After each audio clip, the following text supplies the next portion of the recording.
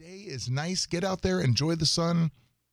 What better way to go into the weekend than to hone your parenting skills just a little more? Add to your, I don't speak French, but repertoire. Add to your repertoire. That was pretty good. Thank you. Did I say that right, Trish? I don't know. I never took a French class. It's the voice of Trish Lightfoot, so it's time for Triple P with Trish, brought to you by Triple P of Elkhart County. You can find out more, as always, at triplelkhартcounty.org. Mm-hmm. Good morning. How you doing, Trish? Good morning. I'm doing really well. Thanks. How are you guys? We are doing We're great. doing great. We see you brought your co-conspirator back with you, Colleen. Did. Miss Colleen Spano is back this week. We loved hearing, and I know we'll do that again in a moment. We loved hearing about Triple P's work and Colleen's work with children with special needs, and just really, really touching and encouraging and inspiring, and we hope helpful to any number of people listening right now. That's next, but first, we have our weekly winner. All right. Hooray. We got a winner this week. So, Holly Case, congratulations. Congratulations, Holly Case. You have won a gift card. And Colleen's here this week to help us promote the Stepping Stone seminars that are going to be kicking off this year at Prairie View Elementary School in Goshen. Okay. And those are going to start September 11th. It's a Tuesday. Coming it's up soon. Free. Child care no is cost. provided. Child care is provided. Wow. Yeah. That's better than free. That's like double free when free child care is provided. Are there snacks? Are you guys having snacks? And we're having snacks. Triple free. Food too. This is triple free event. So yeah. Very I'm going cool. to turn the mic over to Colleen, and she's going to share with you some tips and other things that she's gathered from the community of parents who have children who's been diagnosed with a disability. Thank you, Fantastic. Trish. All right, Colleen, Stepping Stones. Good morning. In September. As Colleen steps up to the microphone, stepping stones to the microphone.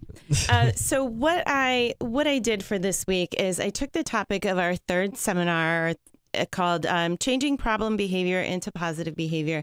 And I kind of put it out in Facebook land and asked some parents, what are some of the challenges that they are really concerned with and that they're facing right now with their children? And one of the top ones was transitions. So transitioning from one task to another is very, very difficult oftentimes for children with disabilities. It's just that random, they're engaged in something, they're doing something they really enjoy, and here we come, these grown-ups, telling them that they have to stop this thing that they like to go do something that's maybe not as enjoyable, and it just kind of throws them off. And so parents were kind of like, so what do we do about that? Yeah, they kind of get tracked in. Exactly. And so one of the easiest things that you can do for preparing a child for transitions is to create a picture schedule. Okay. And so what you do is either get little drawings, or I prefer photographs of different things that they might be doing throughout their day, and you put it on a wall or on a poster, and as each task is completed, they take it down and they can watch their day progress. So let's say they're doing puzzles. They get up, they have breakfast, they do puzzles. So they're doing puzzles, and the next thing might be to stop and do lunch. So they can see that, okay, puzzles comes to an end, then lunch, then maybe rest, and then puzzles again. So it's not that you're taking it away and it's going to be gone forever. They get to come back to it sometime.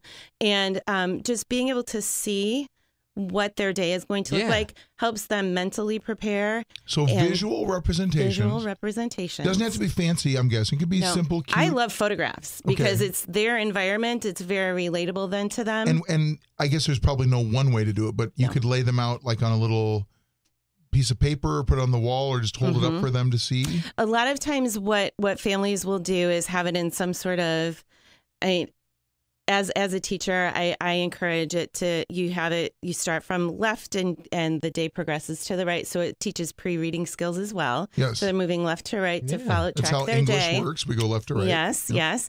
And so, so you just have it in kind of a line of their day. And as, like I said, as each activity happens, then they can peel it off and see, okay, now this is what we're working on, and then this, and then this. That's a great idea. And talking ahead, I could see too, even before their favorite activity or one of their fun activities, talking about what's next. Absolutely. What we do after this. You can say, yeah, you might not like this thing, but look what comes next. You get to, That's so if we cool. just get through this, then you can have, your treat, or you can have your puzzles back, or, whatever it might be. Everybody Very needs cool. to consult the instructions at some point. Right. I keep a calendar. I keep a list. I'm a guy. I'm not going to pretend that I've ever read the instructions. But, occasionally I need to look at the book and, when I'm putting together the bicycle, what is this thing? Okay, now I can go back to not looking at it.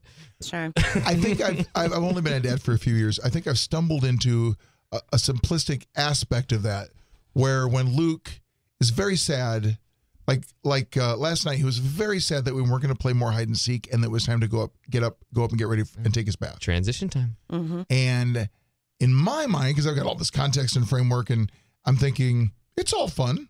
The bath is fun. Just like this is fun. But in his mind, it's just like, oh, I don't want to stop this.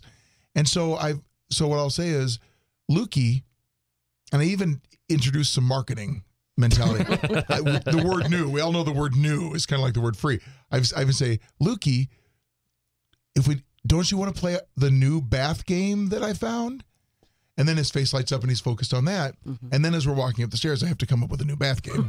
but he's young enough that little simple things work. Do you also offer him free shipping if he responds right away? If he orders at least $50 worth of merchandise, yes. Yeah, so how cool to use visual pictures and representations. That's so beautiful.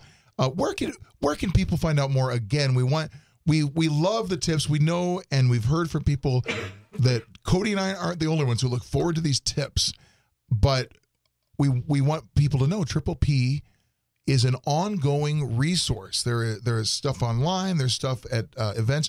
Can we talk about the event again, this first Stepping Stones event? September. Sure. It starts on September 11th, and that's a Tuesday, and then it's 3 consecutive Tuesdays. So it's the 11th, the 18th, and the 25th of September. I'm guessing people could come to one or all. Obviously, all would be great, it's encouraged because it does build from one to the next. Okay, it's completely free. It's completely free. Free childcare provided, free snacks, and free parking. It's quattro free. Right. And if you can't make it to this one, contact Triple P. We're always open to organizing one that might be closer to you. Okay. Oh, first good idea. The first event on September 11, coming up here in 11 days. It's the last day of August.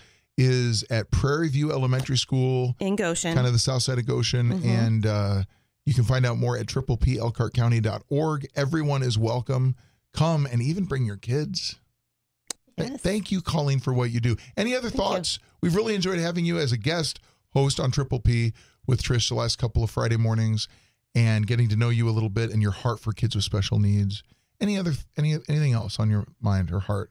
Well, I know, Colleen, you would probably enjoy to get some more interaction along with Trisha, either on Facebook or emails or on your website. We need more winners. Yeah, because that's how you win, by asking questions and getting involved in the show this morning. So if you'd like to be a winner, make sure you're hooking up in some fashion and being a part of the conversation with Triple P in Elkhart County with Colleen and Trisha. I want to say, too, Holly Case won this morning. Holly Case won a $50 Perkins restaurant gift certificate. You're welcome. And you can, too. So as Cody said, go and submit a question. And the best places to do that, Trish? Is tripleplcounty.org. And go ahead and email us at info@tripleplcounty, or find us on Facebook. But I'm going to put it out there for this week, though. If you go to Colleen's seminars and you heard this on the radio, let Colleen know, and we'll put your name in a bucket, and we'll just draw out of there. Cool. All right? Even easier. It's a 5 times win now. We're getting more wins on the event. Colleen Spano, thank you so much.